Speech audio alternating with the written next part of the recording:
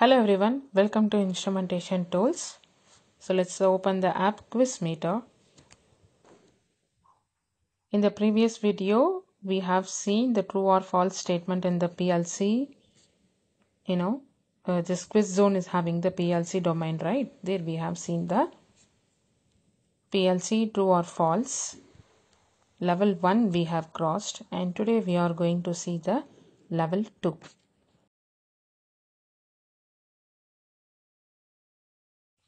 So let's see the first question. Structured text in PLCs is the high-level programming language resembling Pascal or C. So a structured text is the one of the programming language. So PLC is having the 5 programming language. In that, structured text is one of the programming language. So yes, it is a high-level programming language used in PLC, and that is similar to C and C or Pascal.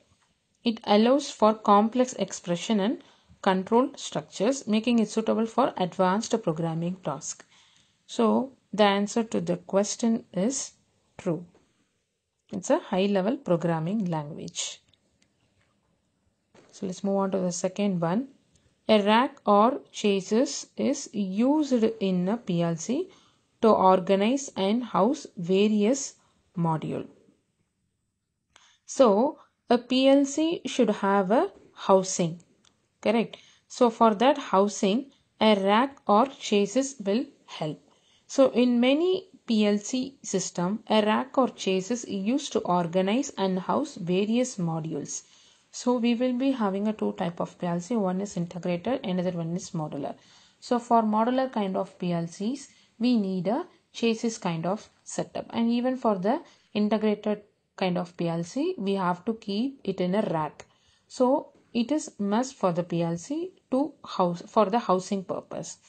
So housing various modules including the CPUs, IO modules, power supply and others.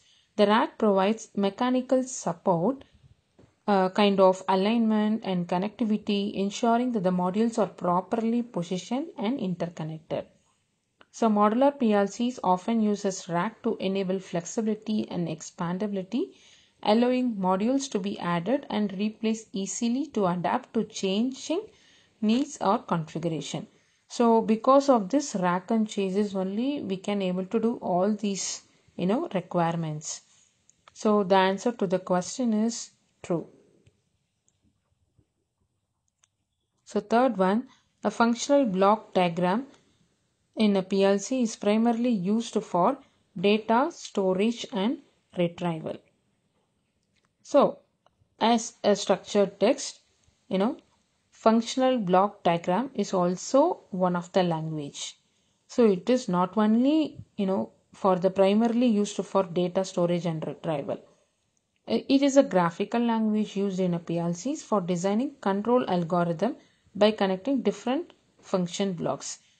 So the answer to the question is false. So it is a programming language used to make the control logics, not for the storage and retrieval.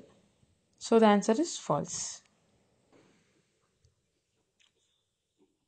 So fourth question, communication module in the PLC are optional and only used for remote control and networking. So that provide a connectivity for the remote control, networking and data sharing, while not required for the basic standalone control and all. So the answer to the question is actually true.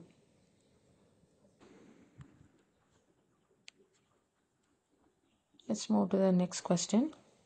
Sequential function chart is a PLC programming language that visualizes the sequence of operation in the process. So the answer to the question is yes, because it is one of the programming language where you can visualize the sequence in terms of it will be having the flow of control, and is often used in the complex process control application. So ladder logic means it will be having a rung kind of structure, right?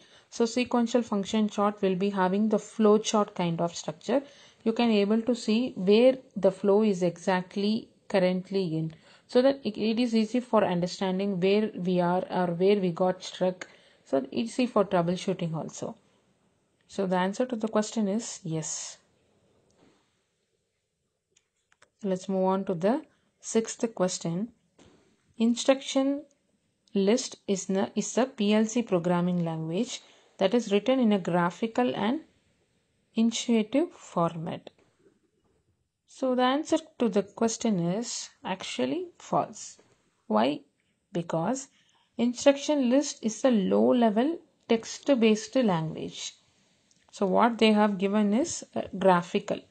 So it is not a graphical, but rather resembles the assembly language, which can understand by the computer, not by if you give the code to the operator cannot able to understand the low level text based programming language. So the answer to the question is actually false. So the seventh question. Ladder logic is the only programming language used in PLC system. So as we have already discussed, there are 5 programming languages along with ladder logic. But ladder logic is one of the widely used language among the PLC programmers. So it is visually similar to the electrical relay logic diagram, making it more accessible to electrical engineers and technicians. So it is one of the language, but not only. So the answer to the question is false. So let's move on to the 8th question. I/O addressing in a PLC refers to the specific location of the input or output in the system memory. So I/O addressing in the PLC refers to the specific location or identifiers of an input-output in the system memory. This addressing scheme allows the PLC's control program to assess and manipulate the corresponding signals accurately and efficiently. So because of those addressing only, you can able to identify the sensor's exact address so that you can write the logic for the sensors. Okay, this is where I connected the pressure switch. So then only I can able to involve that pressure switch in my logic. This is the addressing of the pressure switch. When this turns on, turn this valve. Kind of you can write the logic. No, for that this addressing will be helpful and the specific location matters. So the answer to the question is true. So the 9th question. Battery backup in the PLC is used to power the system in case of the main power failure. So the battery will be there in the PLC, but not exactly for the backup for the main power failure.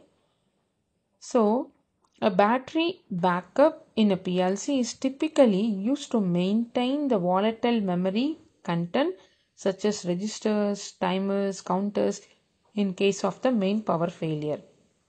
It is not generally designed to power the entire system or maintain normal operation during the power outage. So it is used to store the data until the power comes back. Okay, it will resume the operation with a minimal disruption or the data loss when the power is restored. So the answer to the question is false. So we have the last question here. A HMI is an integral part of every PLC system. So HMI is a separate device and a PLC is a separate device. So it cannot be the integral part of every PLC system. A PLC is a separate maker. You can come it can come with many manufacturers, right? Siemens, Allen Bradley and all. Like that, HMI is also another device from the different manufacturer. So it is essential component for the PLC system, because in shop floor, if you want to change something, you can make use of this HMI to talk with the PLC, but it is not integral part. HMI doesn't come with the PLC. So the answer to the question is false. So we are done with all 10 questions. Let's See the score. Yes, we cracked another 10 set of questions. So you can review the answers. We can review all the answers. Here we are having the notes for all the questions. And you can move to the next level.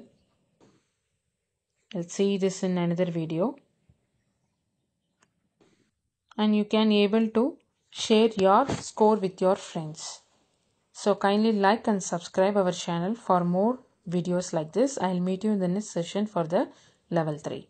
Thank you.